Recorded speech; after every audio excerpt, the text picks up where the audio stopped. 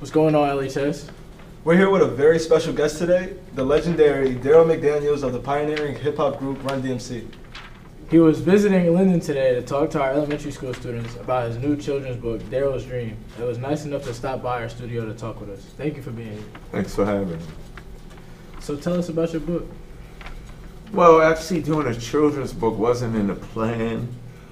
I speak at a lot of schools. If I'm not touring or if I'm not at a Comic-Con, because before I put this children's book out 5 years ago, I put out a comic. I started a comic book company. So if I'm not at a Comic-Con, if I'm not doing a concert somewhere, I speak at schools. Well, so what made you want to write the book?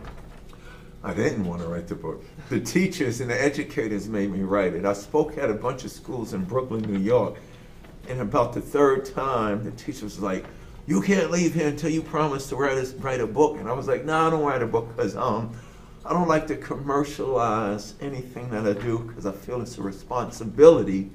Because for me to be blessed with hip hop and rock and roll and to do all the things that I do, it's my responsibility to go back and, communicate and have dialogue with the younger generation."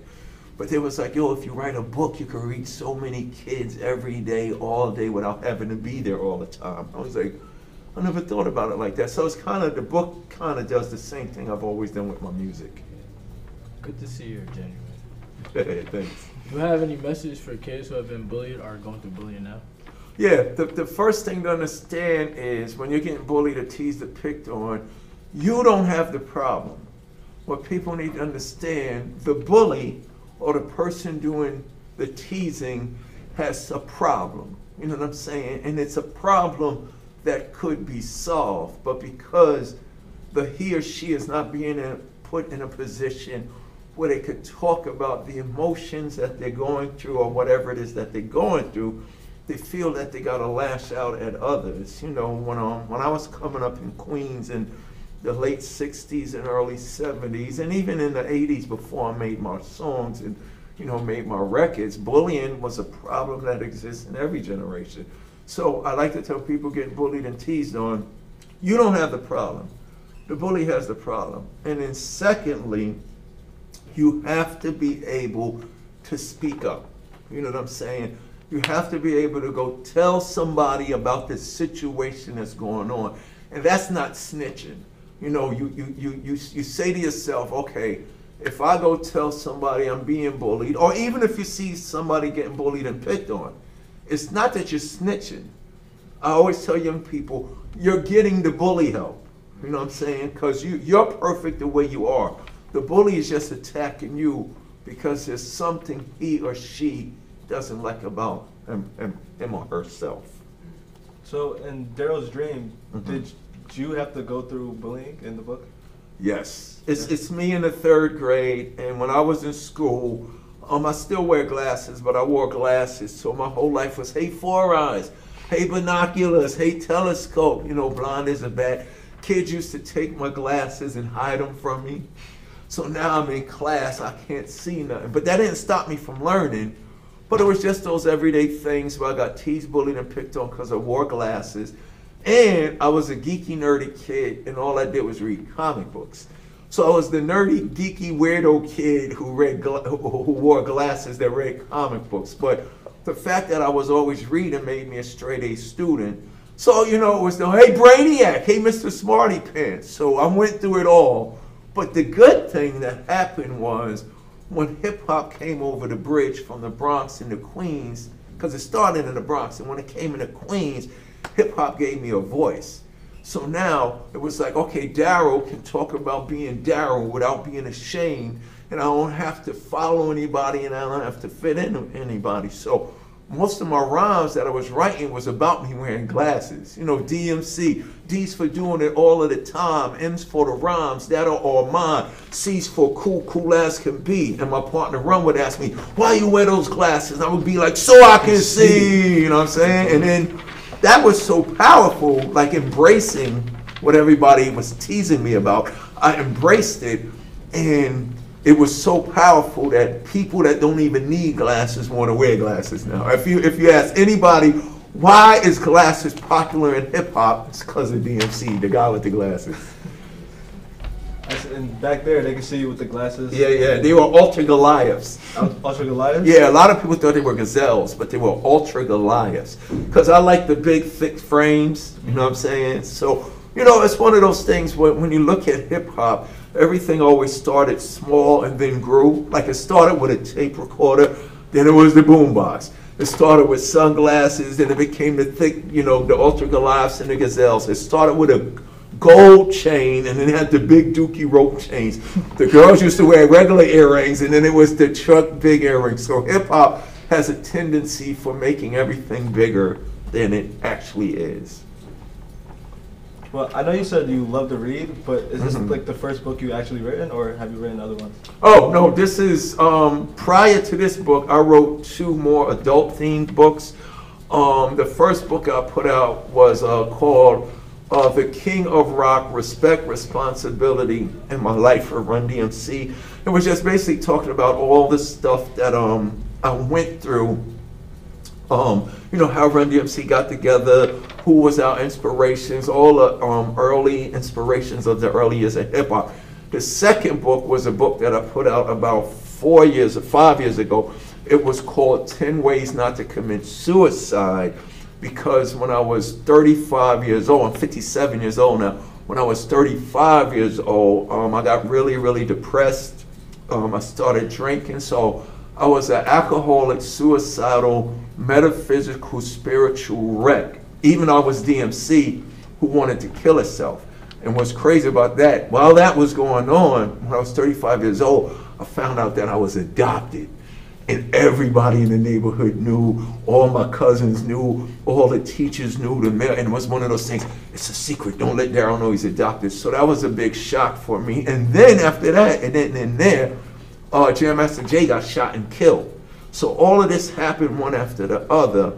And the reason why I did the book is, it wasn't until I went to seek help for what I was going through, like I went to therapy, and I found out that therapy is the most gangster thing anybody, man, woman, boy or girl, adult or child could do for themselves, because it helps you deal with the feelings that you have. It's okay to have those feelings. It's cool to be sad, it's cool to be scared, it's cool to be afraid, it's cool to be vulnerable, it's cool to be weak, it's cool to be depressed, but you need to understand your strength is not being afraid to seek help. Let me say that again. You need to understand your strength is not being afraid to seek help. So it was when I went to therapy, and you just go to therapy and just talk about how you're feeling. And that is the thing that allowed me to stop drinking. I've been sober for 15 years now, and I'm back on the right path now. I can focus on being creative, because when I went to therapy, my therapist told me everything that I was doing musically was kind of like a therapy for me without me knowing it. And then when I stopped doing those things, I thought I needed, it's what I talked about to the kids today earlier over at School 4. I started looking for things outside of me that I thought would help give me strength. And then I realized that Jim Beam, Johnny Walker, and Jack Daniels didn't have my best interests at hand. So when I did that book, I saw how it was helping people. Because there was people that was like, yo, okay, if DMC is man enough to go get help, maybe it's cool for me to get help. And a lot of the things that I was going through as adults was a lot of things that started when I was in school as a little kid. Because, you know, when you're in high school, and when you're in middle school, and when you're in elementary school, you know, if you hear that kid that says, I hate school, the kid don't hate school. He or she is, there's a person, place, a thing at school causing those anxious feelings, those afraid feelings and stuff like that. So it's full circle for me. Telling stories with a book, or telling stories with music, or telling stories. My next thing I want to do is start doing films. I want to get like you guys and be producers and journalists and storytellers. So with that being said, are we to expect any new books from you? Yes, that's a great question. This is my first book. I did it with a partnership with Nickelodeon. You know how incredible Nickelodeon. That's impressive, yeah. With TV shows and cartoons and animated features. The book is published through Linden House. But Darryl's Dream is the first book in a series of books. It's probably going to be maybe 20 to 30 more books of Darryl's dream, and then we're going to do a series of chapter books for like when Darryl gets in 5th, 6th, 7th grade, the adventures even get more complex. We're going to make it more interesting so that the kids could grow with it. And we're also in talks of doing an animated series on Nickelodeon. That's cool. So yeah, this is just the beginning of some more great stuff to come. Well, how did you get invited to Linden? How did you get here? Well, like I said, I always visit school, and the superintendent, Mrs. Hazelton, I spoke at her schools in Long Island, out in New York. And when she came out here, she wanted to continue of us working together to collectively inspire, motivate while we educate the children, to empower them so they can see the abilities and capabilities that exist inside of them regardless of their situation. So I've been speaking of the superintendent, Mrs. Hazelton. She told me we've been working together for like 14 years. It's crazy. So like I said, I spoke at a lot of schools, and she remembered the impact that we had out in Queens, New York. I mean, out in Long Island. So I said, sure, I'll come to Jersey and speak. And I live in Jersey now too. So it made sense for me to come and meet the people out there.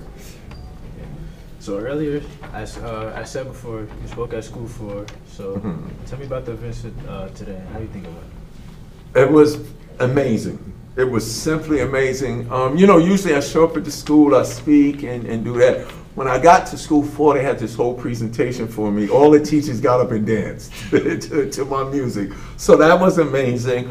It was beautiful to see the reception and the attentiveness of all of those third graders. Like, it was real third graders. And like I said, when I go into the school, I think what's really cool is, especially for the young kids, because they might not know who I am.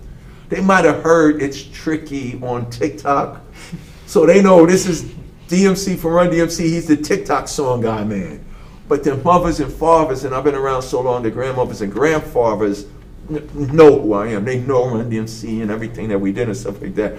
But I think what's cool for the kids, when I go and speak even to the young kids, I don't go in there and go, hi kids, I'm the first. I don't speak to them like kids. I speak to them like people.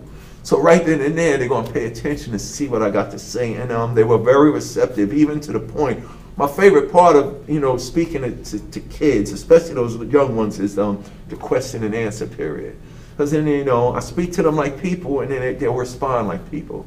You know what I'm saying? Because they're little people now, but they're going to be the big people that they are as little people when they grow up.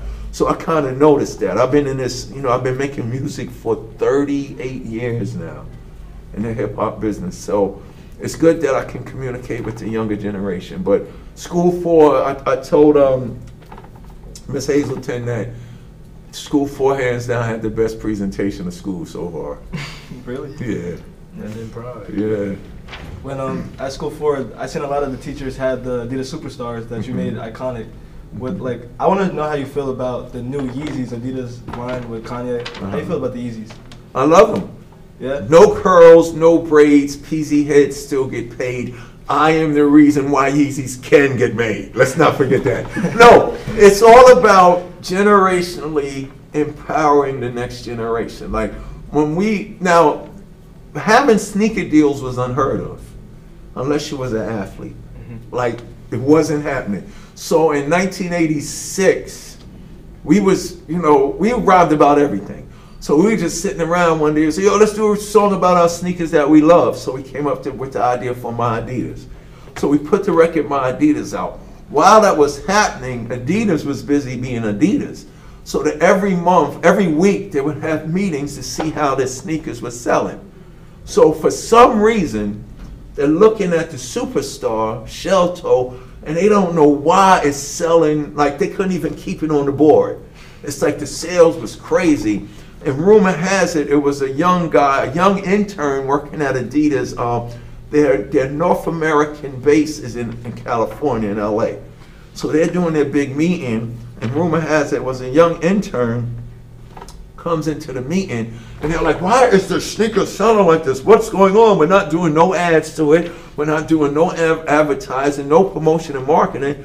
And the young dude was like, dude, y'all don't know? There's a rap group named Run DMC. They made a record about your sneakers. And they was like, okay, first of all, what in the world is rap? What in the world is hip hop? And what in the world is a Run DMC? So Adidas is funny. We was touring the country at that time. So we had a show at Madison Square Garden. So Adidas was like, yo, call up Rush Productions. And Def Jam didn't even exist yet. Call up Rush Productions. Def Jam did start because LL was on Def Jam. But it was like Russell Simmons had Def Jam just starting, but then he still had Russell Russ Management Company. So Adidas was like, yo, call up and ask for some tickets to the show. So Adidas called up, yo, we want some tickets to the show. Oh yeah, cool. So we gave him some tickets. The day of the show, it's a sold out Madison Square Garden. So we doing our set, we like 7 records deep in. So we stop. And Ron goes to me, yo, D, take it off.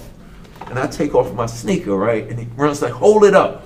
And I hold up my sneaker on the stage at Madison Square Garden. The whole Madison Square Garden all had new Adidas, and they held it up. So imagine if you're working at a company, you're like, yo, this is crazy. So they ran back to LA. Yo, it's true. There's a group called Run DMC. There's this thing called hip hop, this and that, bootleg. So we was the first non-athletic entity to receive a major sports endorsement from a sports apparel company. And that was like the whole start of the whole sneaker culture thing right there. So to see Kanye taking it to that next level is amazing. You know what I'm saying? So now that we did it, Kanye's here, it's no telling what your generation can do now. You know what I'm saying? Yeezy is doing it as a partnership with Adidas, but even you hear Kanye talk, his dream is for us to have our own sneakers. So look, Run DMC got us the deals. Kanye got the deals. So now it's up to the next generation to start where we own the company, where we don't have to go outside. We create it, we own it, and we control it. That's the next thing to do. But I'm proud to be alive to see all this going on too. So it makes me feel like a little kid again. Well, you mentioned that you're from Queens. What was life growing up in your neighborhood? Yeah, growing up in Queens, it's funny. When people talk about Queens, if you go back and do your history of the 60s and 70s, Queens wasn't mentioned. It was always Brooklyn. When you think about New York, it was always do or die, Bed-Stuy. Or it was the Bronx, because it was hard. And then you had, you had Manhattan. Money making Manhattan. So Queens is like a suburb. It wasn't as harsh as Harlem and the big city and the Bronx. So if you're growing up on Queens, it's like a nice neighborhood. You know what I'm saying? We had like out here, I guess, but we had lawns and backyards and stuff like that. We had projects, but we didn't have the big tenement building projects like that is known for that. So where I lived down in Hollis, it was like from 193rd Street to 205th Street. And if you listen to the Adidas records, we talk about being up on 205th Street. So 205th Street was like the place to go. That's where all the drama and that's where it went down, on 205th Street. But otherwise, it was a lot of, we had like block associates and stuff. We had, what else did we have? We had the UBA. There was things for kids to do. But we also had gangs, we also had death, we also had fighting, also had drugs and all of that. So the reason why Run DMC's music was so universal, that we're products of both of those things. But I think the thing that was unique about Hollis was, if you had the potential to be successful, the gangsters and the gangbangers wouldn't say, yo, you gotta join us. Like if you was doing, yo, you running trap, yo, you can't be up here. Or even if something like, yo, you got piano lessons, yo, you can't be up here. Because we saw that, yo, you don't have to be here. You know what I'm saying? So I think that was the difference that, Run DMC, we was hard, but we wasn't like violent. Yeah. But we were we looked like the places that we came, but we was able to present both sides. So growing up in Hollis, it was a place where knowledge and strength was duly respected. Like if you was a school kid, All right, cool. You're gonna go to school. If you was an athlete, you know, you wouldn't be prevented from getting out of here if you had that opportunity. So, but it wasn't. You know, I can't say that because everybody said, yo, Hollis was crazy. We was a little town that was just as powerful as the Bronx, Manhattan, and everybody else. But we also had a vision to where we don't have to live a negative lifestyle if we don't have to. So I think like music was your vision. How did you know you wanted to get involved into music? I didn't want to be in music at first. When hip hop came to me, now let me go back. Run and his brother Russell, everything that hip hop is doing right now, Run saw that in his living room. What I mean by that, before the first rap record, Rap is the Light, Russell, Run's brother, was a manager of rappers, and he was a party promoter, meaning this, before all of this video and radio stuff, y'all two would play in the park for free every summer. And you'll get like 1,000 people. Every time y'all set up in a park, 1,000 people will show up. So Russell was one of the promoters, was like, wow, every time he plays, 1,000 people show up. So Russell was like, you know what I'm gonna do? I'm gonna go rent the PAL Night Center every Friday, Saturday, Sunday, and night. I'm gonna come to y'all and say, yo, I want y'all to play indoors. I'm gonna give y'all $100 every night. And y'all like, what?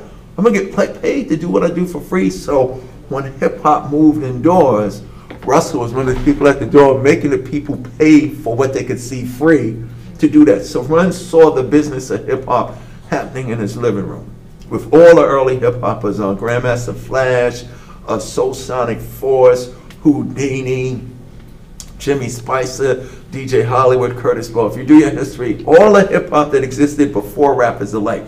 So when Rap is the Light came out, now hip hop is on records.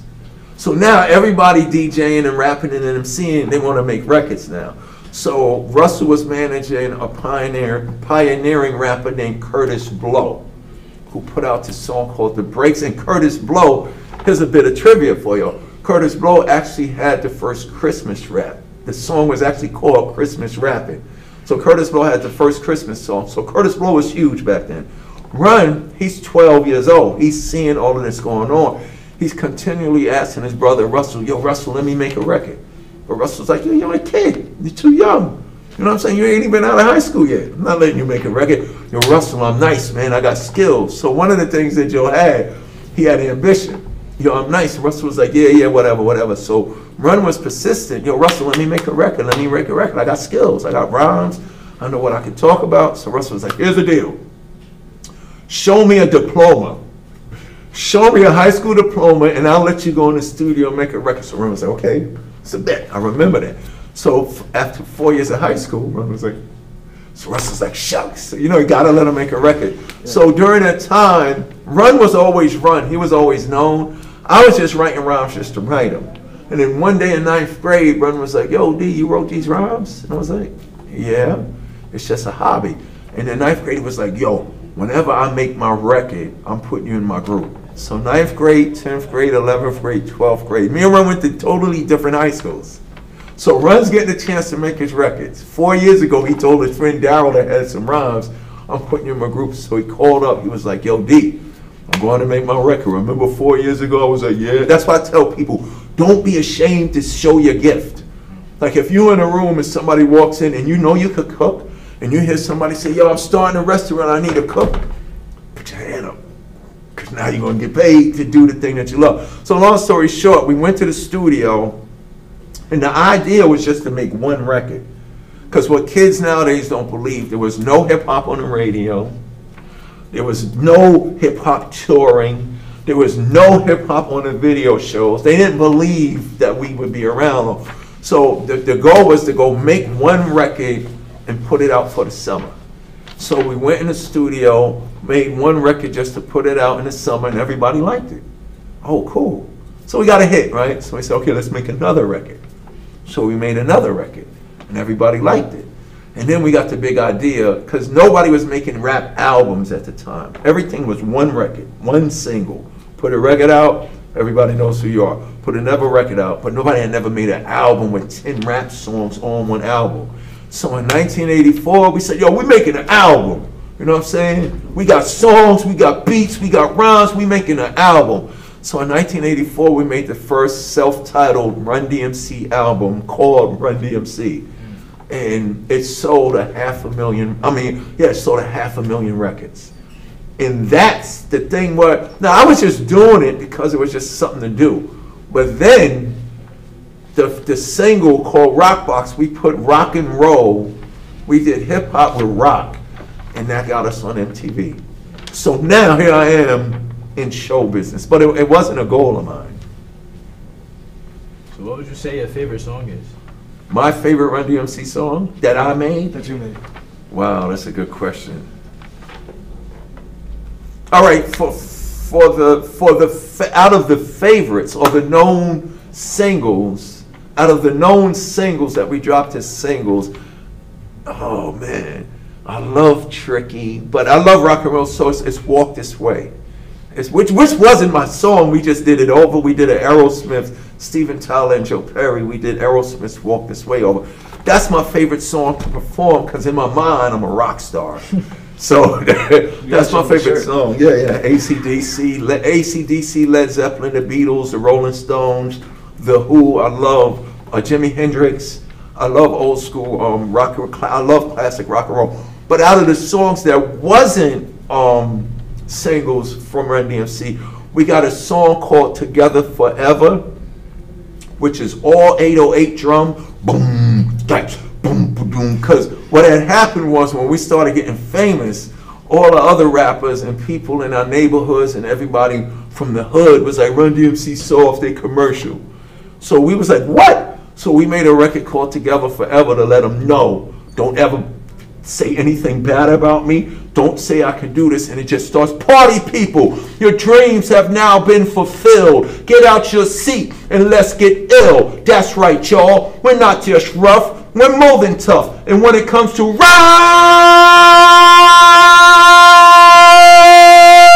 I can hold that note forever. We got enough. And then we go into like, you know what I'm saying? Because everybody in hip hop want to claim they hard and they got lyrics and stuff like that. I don't make records like a Jadakiss or a Jay-Z or a Young Thug and but I can destroy that if I wanted to do that. So we made this record called Together Forever to let people know, don't say nothing bad about Run DMC because my music is clean and nice.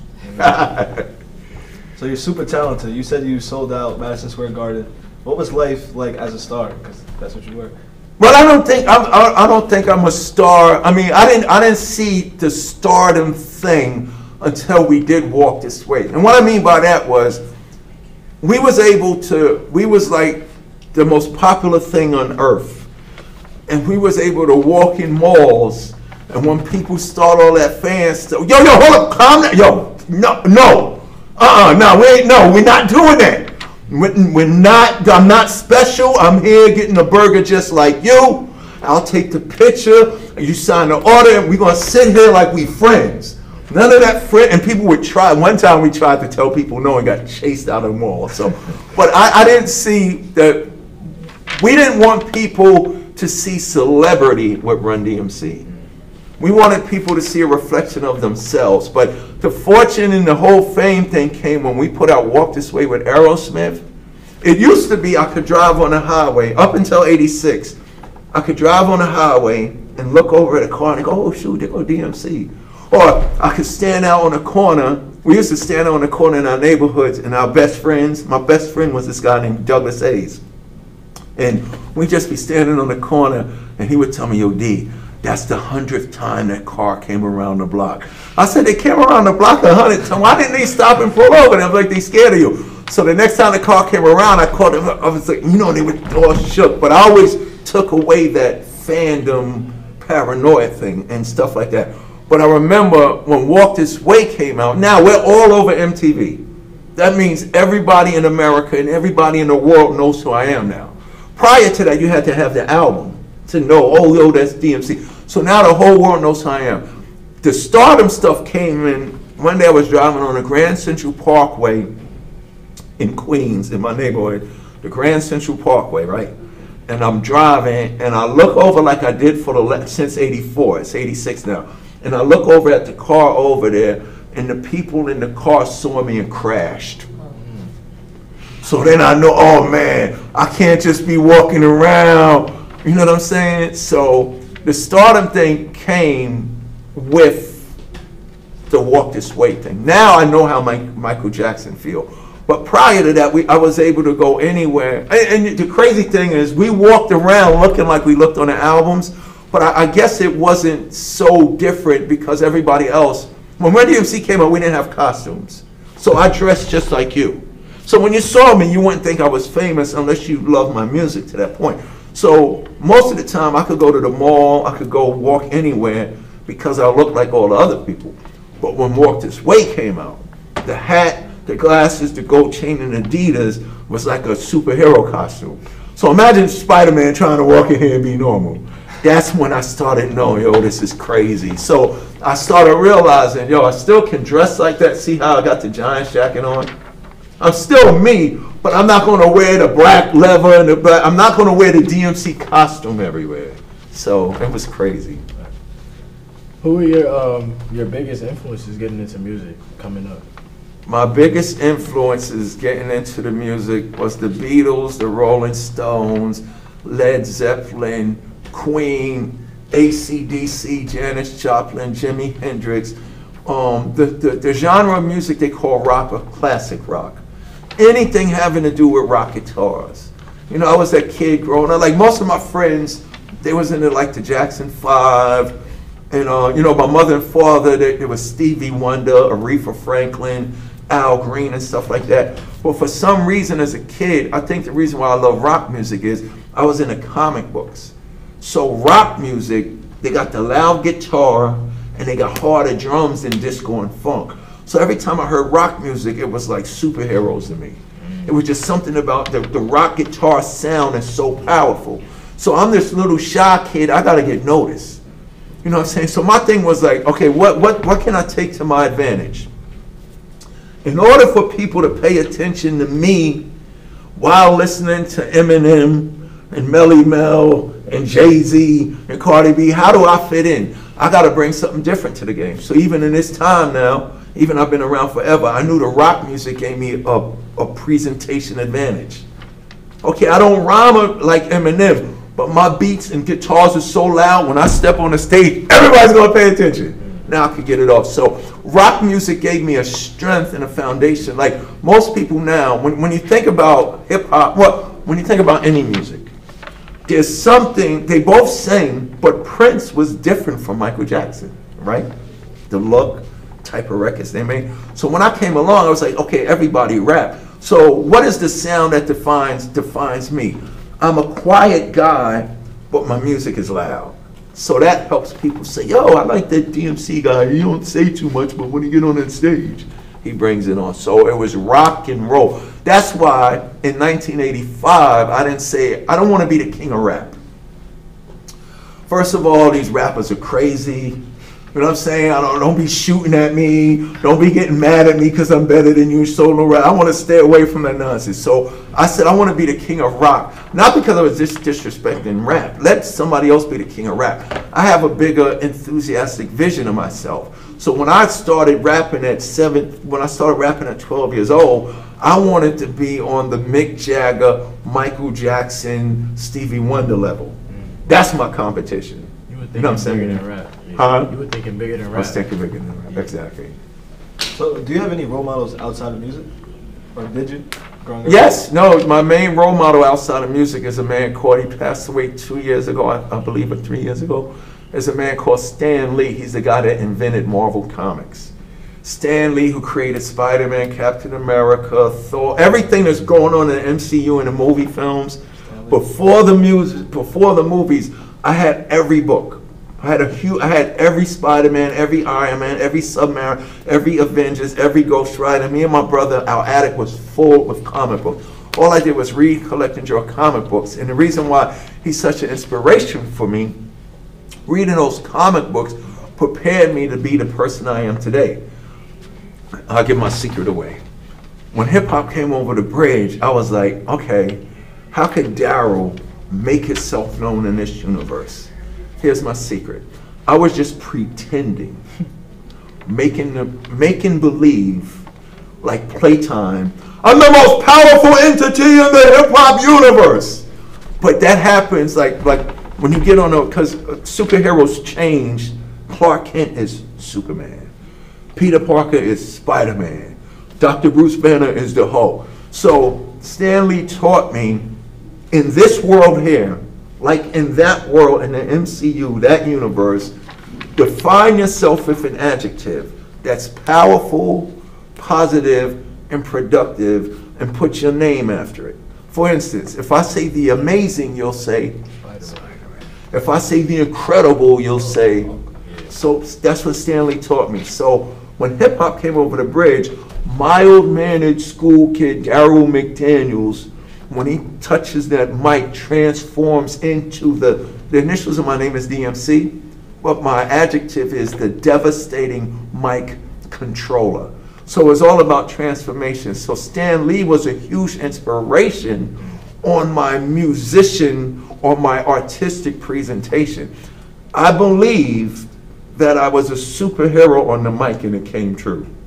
So outside of music, Stan Lee created a monster. That's why if you listen to King of Rock, 5 years ago I started a comic book company, because that was another dream that I had. I was like, just because I'm 52 years old, I don't got to stop dreaming. So I started a comic book company called DMC, but that stands for Darryl Makes Comics. So when I started my comic book company, I'm allowed to do everything that I was making believe as a kid. I still get to do that now. So everything that you are and everything that you become will always be the thing that will allow you to keep succeeding, whether people think it or not. So what advice would you have for any upcoming artists? Any upcoming artists? I mean, there's a lot, especially in this day and time. Number one, get a good lawyer. Because they will, if you're good at something, they will take it from you, and then they will tell you, they will make you sign a paper that has nothing to do with how good you are. Get a good lawyer, or should I say, pay attention to the business. You know what I'm saying? Because, you know, when you look at, even in the athletics, you know, it's a business. You know what I'm saying? When you start hearing who owns the team and merchandise, and it's a business. So you don't have to focus on it so much.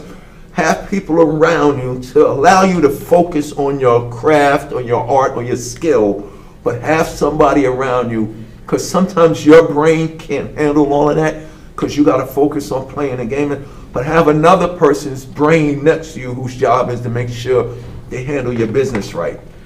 Secondly, no matter what it is that you do, you should study the people that came before you. Not only to see what made them good, see where they went wrong. So you can avoid doing the things that they do, and you can look at where they went wrong. And when you're doing when you're playing your sport, when you're doing your music, when you're cooking your food, when you're designing your clothes, when you're directing your movies, you want to make sure you're doing things so people after you don't have to make those mistakes. And thirdly, don't be a follower. Whatever it is that you believe in, whatever it is that's on your mind and your heart, especially when people look at you and say, they don't do it like that, or that can't happen, or that's not the way it goes. Don't believe that. Because the world is waiting for you to, the thing you thought of that nobody did, that people think can happen, when you think of something, it's done. See, that's what people do. When you think of something, it's done, or else you wouldn't have thought about it. Now it's up to you just to go make it happen. And I always tell little kids, when you think about something you want, I want a nice car, it's done.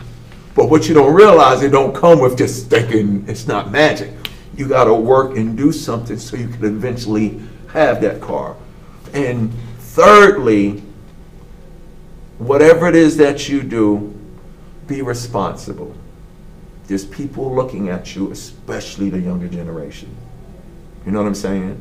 And a lot of people, now this is true too. You don't have to be a role model.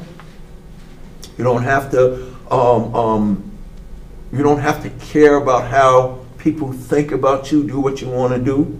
You don't have to. But the golden gift of power is you should.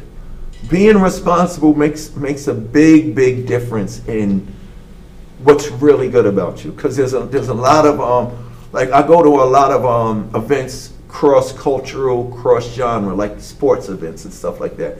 So I remember one time I went to the NBA All-Star game, right? And then you had Kareem Abdul-Jabbar there, and you had George Gervin there, and Dr. J there, and Michael Jordan, and all these people now. And I remember, I forgot who it was. They was interviewing the new guy, the new rookie guy. And he was like, yo, do you go and get advice from, you know, the veteran players and the legends? He said, nah, you know, I know what I'm doing and all of that stuff like that. And, you know, he has that right to do that. But that's disrespectful to do that, because now you're saying what the foundation that they built, that you are now part of, because your God-given skill, you're now saying they're not important. You know what I'm saying? And you may have all this, you may be better than Michael Jordan. But understand, before you, there was Michael. Before Michael, there was Dr. J.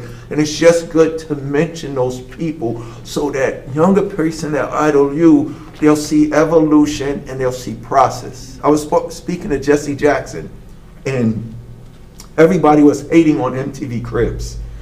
The houses are phenomenal. They show you that on MTV. And Jesse Jackson said the only thing wrong with MTV Cribs is they show results and not process. So a kid watching MTV is like, whoa, I could get that house in the night. That kid will say, man, I gotta have that house like, you know, Rick Ross. So instead of doing legitimate things, going through a process that will get them the house 4 years from now, or maybe 10 years from now, they'll go sell drugs to get it, or they'll go do stick-ups to get it. But those things don't last. So it's very important that when you're dominant at whatever career or trade or craft or skill you're at, you have to show the beginning, the present, so that the people looking at you realize where they can take it. It's like when I was speaking at School 4, I like going to high schools, middle schools, and schools, speaking to the kids now of this generation, because they'll explain to me, you know, why Baby's good. They'll explain to me why Young Thug is good. They'll explain to me why Cardi B is good. And I'm like, wow, cool. So I'll look at the new things that they're doing, and I'll apply my old school way of creating to this new thing. So that when I walk in, even though I'm the old school, a young person can sit there and watch DMC do a show and won't seem like it's old or over. So we are never older. We are continually, constantly evolving and growing collectively. And the power of hip hop is the OGs like me sitting here having dialogue with the young G's. When we do that, we become unstoppable. Adding on to that, how would you say it feels to be a hip hop legend? Oh, I don't think I'm a hip hop legend, because the real pioneers, and I just started doing this about 10 years ago, the real pioneers of hip hop are the young boys and girls who created hip hop before any rap records or any videos, any radio play, any tours was done. So before, let's say, Rappers Delight, the real pioneers are those boys and girls from the Bronx, Manhattan, Harlem, Brooklyn, and Queens, but let's just say the Bronx, because that's where it started and it spread. The real pioneers is every DJ, MC, or rapper, if you want to identify with that, breakdancer, graffiti artist, and beatboxer before we got into show business. Because those boys and girls created this whole culture of music, style, language, art, and dance. So they are the real pioneers. Everybody, if you come into a recording business, there's possibility for success, because now you got promotion and marketing, and you got dollars behind you, and you got radio play, and you got exposure on, you know, radio and TV. Think about the people, the young boys and girls who created hip hop.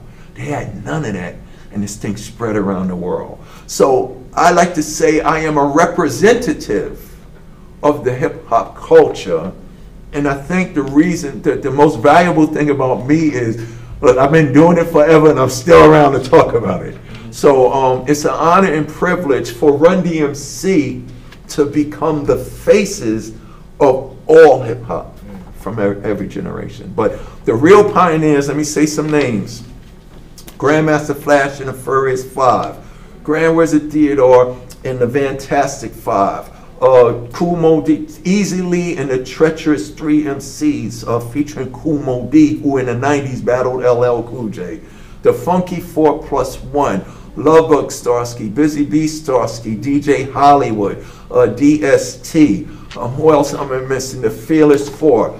Everybody before Rappers Delight. So if y'all want to know what hip hop was like before we made these records, go check out the real pioneers, the Rocksteady crew. There's a 13-year-old girl, a 13-year-old Puerto Rican girl named Lady Pink, who at 13 years old was running around New York City tagging the trains with all the dudes. Those are the pioneers because they created this whole culture. I think it's crazy how that culture started as a small thing in the Bronx, probably like in a small little neighborhood, and now it's the biggest thing in the whole country, kind of like the whole world, basically. It's crazy. Number one thing. Yeah, when you have something that is relevant to a community, a nation, a group of people, or something like that, it's always those organic, grassroots, raw, gritty things that, you know, it started in the Bronx, then it spread to Manhattan, then it spread to Brooklyn, then it spread to Queens, then it spread to Staten Island, then it spread to DC and Connecticut. It started like the zombie apocalypse, right? And then it spread across America. That's how I relate it to. Yeah, we created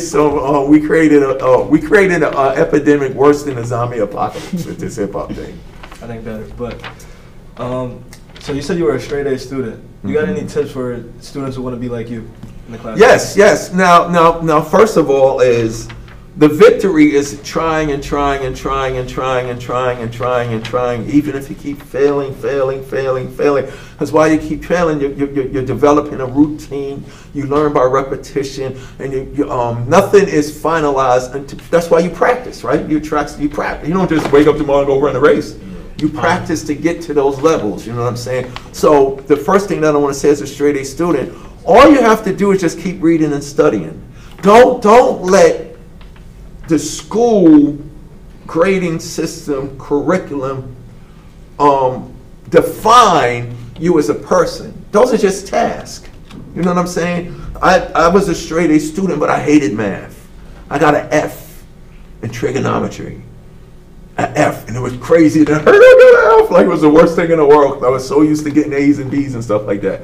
And I was losing, I was panicking, and then I remember my teacher, Brother Simon, because I went to all boys Catholic high school. Brother Simon pulled me in the hallway and said, "Darryl, if you apply yourself, you can do it." So it took me the whole year, but I worked my way back up to a B. I got an F, then I got a D, then I got a C, then I got the B. It was hard to get the A though, but because I didn't get A doesn't mean that I failed. And another thing is, a grade is not absolute. You know what I'm saying? There are geniuses on paper. You know what I'm saying? There are geniuses on paper, but then you'll hear somebody, what's more important, and I learned this in life, for that kid that can't get above the C, what's more important to your position in your career, in your place in life, somebody might value your C, continuous effort, over to the person that gets the A easily.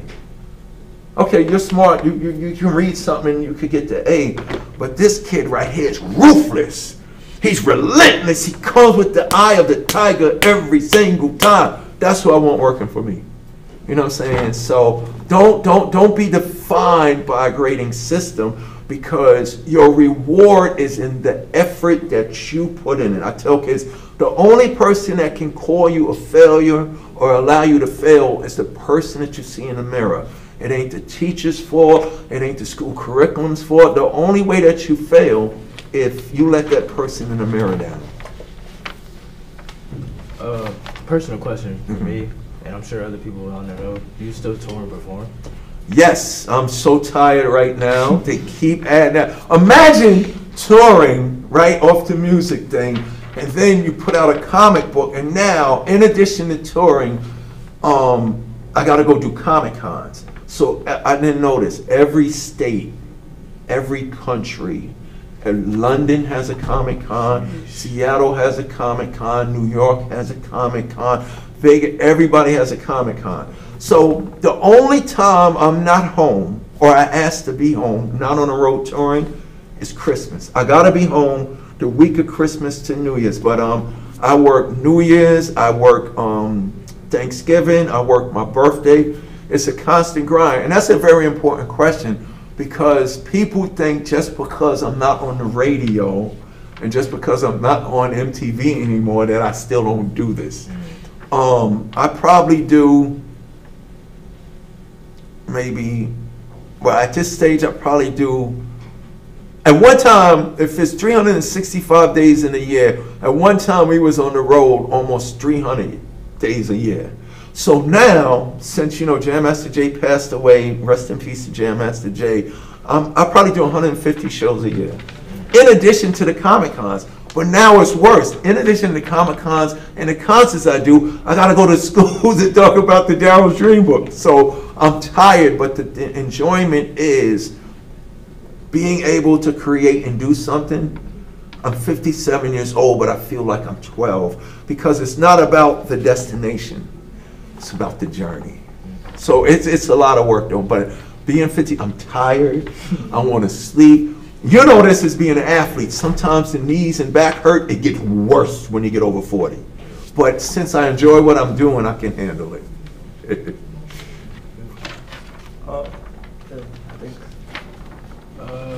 Anything else? Back question. What would you say your reaction was when you found out the group went platinum? Because I know I was big during that time. It was multi-platinum. Multi-platinum, yeah. You know what their action is? I made it! Yes! I'm Michael Jackson now, you know what I'm saying? I'm Whitney Houston now. Like, it was crazy. It put us up. I'm Cher. I'm Bono from U2. I'm Mick Jagger from the Rolling Stones. It's like, it's crazy to sell the record and then have, because, you know, it's funny. You sit there, you know, even as you're sitting there and you're watching everybody else do something. And then the day that you do it, it's like, but then the other thing is, and it ain't all cut out. It ain't all as cut out as people make it to be. Because for us, it was a little different, because we wasn't doing it to sell the records. We wasn't doing it to get an award. We was doing it because we like doing it. You know what I'm saying? Like, even now, it's funny with me, I get invited to everything. But most of the time, they want me to come and just be, hey, DMC's in the crowd. He used to. Wait, no. If I'm coming, I gotta perform. You know what I'm saying? And I remember I was speaking at a high school one time, and one kid, he was trying to dish, right? He was like, yo, Run DMC, you know, the old school stuff is cool, but you guys are over. And I was like, yeah, thank you for telling me that. And he was like, huh? I said, yeah, man, I'm proud to be over. And to answer your question about touring, I said, yeah, I was just over in Singapore last week. Asked my manager, we getting ready to go over London tomorrow. And the whole gym was like sparking out, you know what I'm saying? Because I still go over, I travel over the places. So I'm just at a point where I think to really answer your question is, when you achieve that moment, it's like, yeah, but then you realize it's not about that goal. It's about having an opportunity to keep, okay, we sold 500 million records, we sold 1 million records, we sold 2 or 3, we went multi-platinum.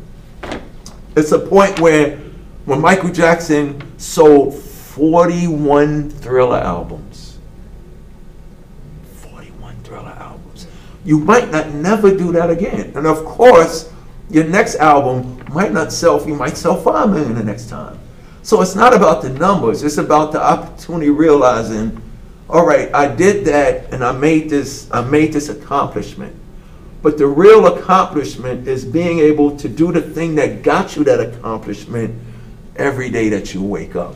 So that's the thing that keeps me excited and grounded. That's the thing that makes me go, all right, I'll go do the concert. Or, because look, making the records is easy. Promotion, marketing, shooting a video, doing the interviews, or you got to go to sleep at 12 o'clock, you got to fight 5 a.m. in the morning. People don't see that part of it. They don't see that, like you as an athlete. They see you win the race or come in first, second, or third, or whatever, but they don't see the effort and the training that goes into it. So for me, my joy is knowing what in the world did I do to get to this point. I got to wake up every day and do that every day, even if nobody ever buy my record again. I think that's the thing that keeps us focused. You want to do it? Closing? Yeah. I'll do the last question and then wrap it up.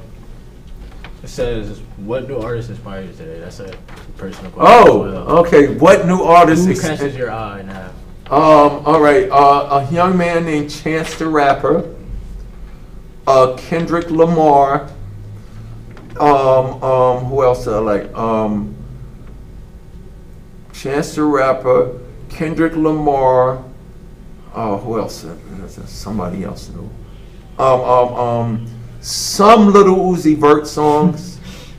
Cause my son's what, 25 years old. He puts me up on a lot of stuff. Some little I can't even say these guys' names. Little Uzi Vert, right? That's how you say it. Chance the Rapper, Kendrick Lamar, Little Uzi. Let me just and there was this other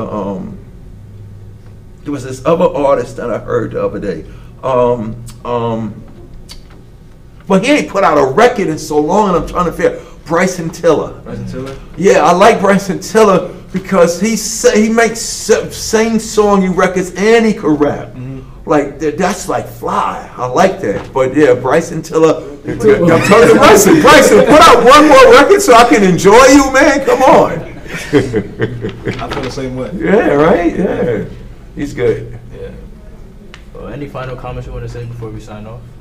No, it's just an honor and pleasure to be here. I'm glad to have the opportunity to have dialogue and have a presence in young people's lives, even though I'm the OG. And, you know, like my song that I made in '85, The King of Rock. Well, I say I'm the king of rock. There is none higher. Sucker MCs should call me sire. To burn my kingdom, you must use fire. But I won't stop rocking till I retire. What that rhyme means is they could take away all of this.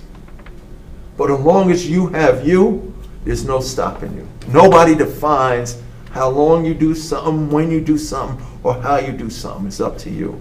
So I'm glad to have the opportunity to still live my life the same way I lived it when I was 12 years old in my room, just pretending to be something. Well, thanks for being here. It was a pleasure to talk to you. We appreciate it. Thank you for having me.